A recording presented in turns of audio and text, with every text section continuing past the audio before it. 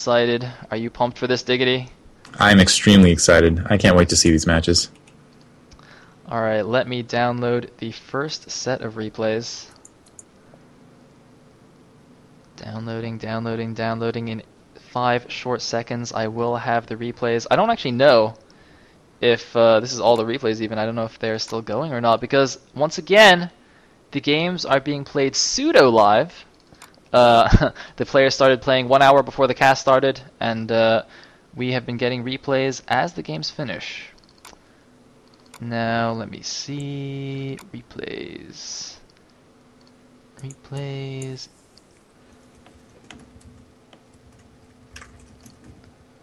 Alright, I do have some replays. They are not spoilered, so I'm going to go to my overlay. Making the game.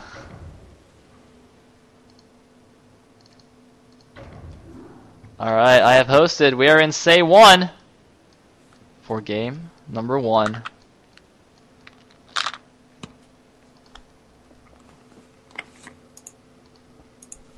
Diggity, if you would like Sorry to join about the game. that. That's fine.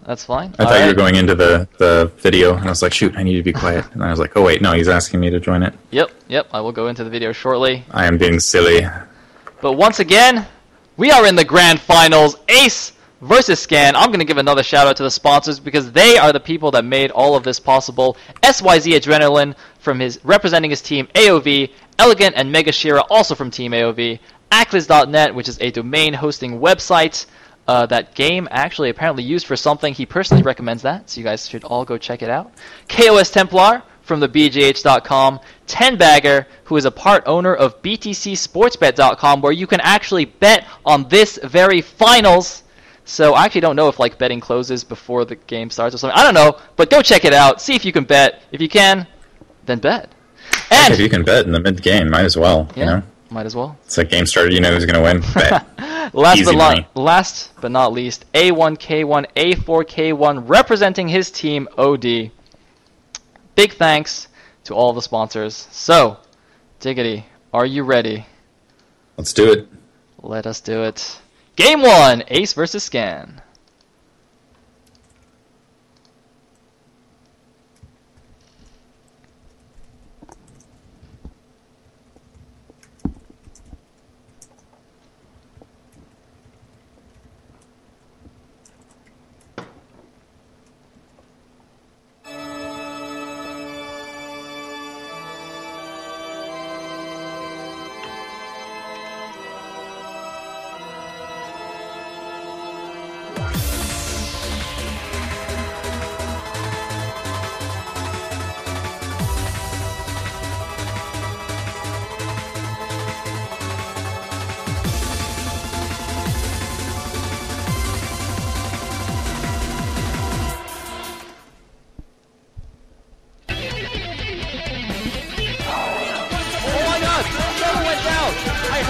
But I don't think this is good for Sonny at all. The lurkers. Ace! He's trying to do as much damage. He's actually going for the spore colony. This mini position by Hemi. Scan!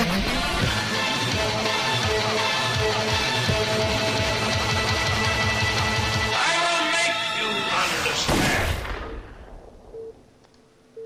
And here we go into game 1 on Python. Ace versus Scan. Ace will be spawning as the Teal Zerg in the top position, and Scan the Purple Terran in the left position. The map is Python, which is in fact one of the set maps for the finals. We do actually start off with 3 set maps, after which the loser picks. And for any of you who have not been paying attention, this is going to be a best of 9, an epic best of 9 series to determine who will be the ISL champion and win $500. The second place will get $250, so this is quite an important match. So what are the 3 set maps, just so I know? It's really fun to, and while he's looking that up, I'm going to talk.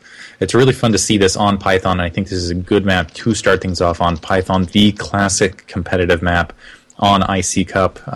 Special shout out to everybody who sponsored once again. It's just a classic map, period. Love it. And it just really makes fun Terran versus Zerg play, period. Just all out. And I'm really glad to see this as the opening map. Indeed, indeed, and it seems like, aha, the first 3 maps are Python, which we're on right now. Second game will be on Matchpoint, and third game will be on Sin Peaks of Baekdu. And after Ooh. that, the loser picks from a map pool that includes Benzene, Bloody Ridge, Tau Cross, Destination, Aztec, Neo Medusa, and Heartbreak Ridge. So that is the selection of maps that we have for you today. And also, before anything too crazy happens in this game, I do also want to give a shout out to everyone else who made this tournament possible. Of course, LRM Game, our lovely organizer and tournament host, for doing everything, of course, and all the other organizers, LRM No One, who's doing reffing and other good things, Joe Kim, and Yes Zero, who I believe did some counter abuse work and other things. Of course, Joe Kim also did the ISL player interviews, which you should check out. Who else? Supernova Maniac for making that awesome intro video.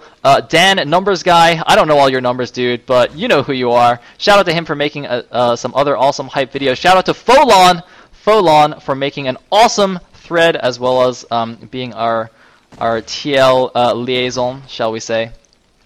And I'm probably forgetting a million other people, but thank you to everybody. Thank you to Diggity for commentating with me. Yeah, absolute pleasure. I'm glad I could hop in on this.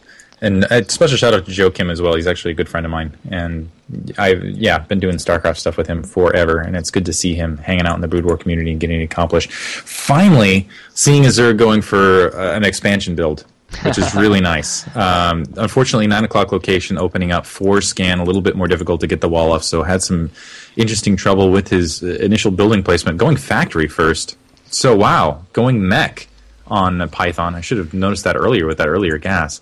But I'm curious how he's going to play this out. This is definitely kind of counter the standard game. And now we are seeing what is standard on the opposite side from Ace. He's going for a 3-hatch opening.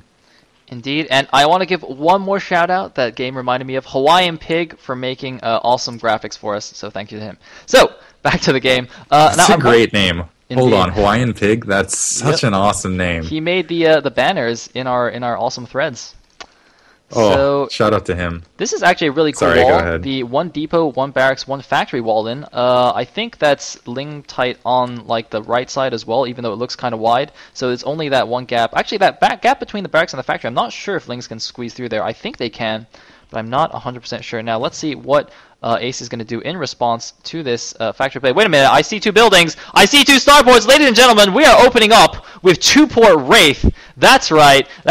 If you saw the round of 8 match between Scan and Ziki, this is exactly the build that he did on Neo Medusa in what turned out to be an epic game on that map. But he's got to be careful not to let those Lings in. The Vulture will go out and do some poking. Now, also, there is actually quite a bit of history going on in this match that I was going to talk about, but there has been so much to talk about in this game. Basically, Scan actually knocked out Ziki, another Hungarian Zerg, in the round of 8 and was actually quite a bit BM. But this Vulture, is he going to get in the base? There's a drone drill. Looks like he will get denied and only gets 1 Taken drone out. kill.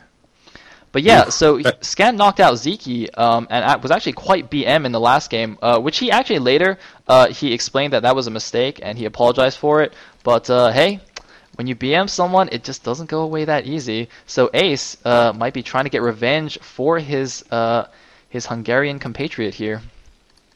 This is unfortunate because you have an Overlord right near those starports, and it is not going. I was about to comment on how awesome the scouting was, but nope, not going to happen. Looks like that Overlord just going to skip and miss those wraiths barely. And I mean by like a couple of pixels. Fortunately, a Hydralisk then up in the meantime with layer halfway finished, so he should have some Hydralisks out to help defend against these wraiths as soon as they're in open field, and they will not have cloak support. But that Vulture was really vital. It was there to provide some map control on top of everything else and buy some time. And I'm saying but a lot here. At the very least, those Overlords very vulnerable. And this also could deny some of that information in open field. I'm curious how this is going to play out because Wraith is such a huge investment early. You have to get some drone kills. Yep, well, he's gotten 1 Overlord already. Looks like he's going to go into the main, get a 2nd Overlord here. Wraith's doing a lot of damage to those. And there we go, 2nd Overlord going down. Might even get a 3rd one. There's only 1 Hydra here to defend.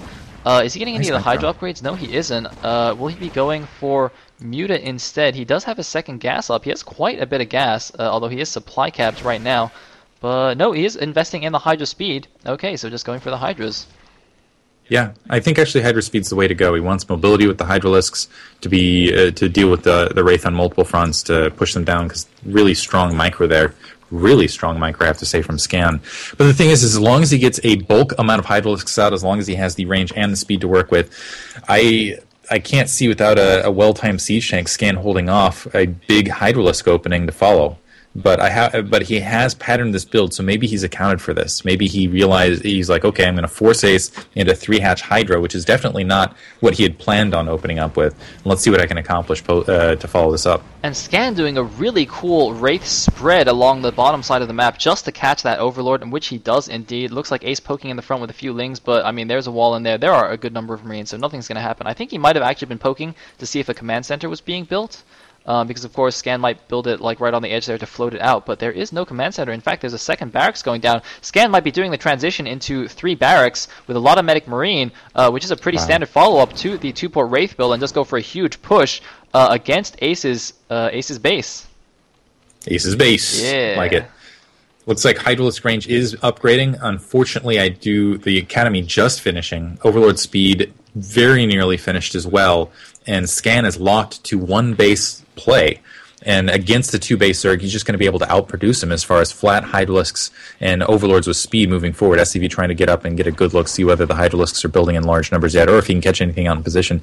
The Wraith are going to be the key to this, is the Wraith forcing this Hydralisk force back, and forcing him to move in that back position. Now let's see, waiting on that range, and I assume Ace should start moving out right this second, because he has Overlord speed, he has Hydralisks, range will finish on the way. I think he has a good opportunity to run up and do some major damage. Yep, and Scan continuing to do some fancy Wraith Micro in the main, showing Zergs that Muta Micro is not just for them. We can do some Wraith Micro too. Now, I do believe this bunker and turret at the front is because Scan was a little bit afraid of a Lurker attack by Ace, seeing as he did have the Lair and the Hydra Den. But in fact... Oh, the Lurker attack, or Lurker upgrade, not Lurker attack, is actually being upgraded right now. But Scan going in, getting a number of drone kills, 3 drone kills there. Oh, missed the shot there. Wow, look at that. Scan's super Gosu Micro right here. But Ace, with some nice Hydra positioning, is trying to catch these the Wraiths as they leave, but they get an Overlord, and they are now cloaked, so the Hydras can do nothing. Overlord speed is finished, but drones are going down in large numbers. There's another Overlord there that's just not doing anything. Overlord's coming in. Scan is going to avoid those and sneak out the back, having done a nice amount of damage. Yeah, unfortunately not enough Hydralisks left in the back position with the Overlords at the forward. Apparently I'm not communicating well today. This is giving an opportunity for Scan to go take his natural expansion. He's building up the resources. He's still economically behind, but look at the Hydralisks now pressing down. This is where those Wraith need to be, right on top. It looks like they are back at the main, but not in large enough numbers to really significantly press against this. Now that bunker not finishing. That's huge. Scan still being isolated to 1 base. No siege tanks nearby to provide some assistance, and too many Hydralisks to break through with Medic Marine alone. Also, Overlords there just to provide additional support just in case the Wraith's pushing back. I think I think that Ace can actually re-saturate his main, is choosing not to do so at this stage, and actually it looks like he's almost staging up for a main drop there. Let me check the no, never mind, he doesn't have drop upgrading, so I'm almost kind of curious why he's spreading these Hydralisks out, maybe trying to catch these Wraith in open field. Yeah, but Ace is down to a really low drone count, suffering even more damage right here, losing 2 more, 3 more drones, 4 more drones.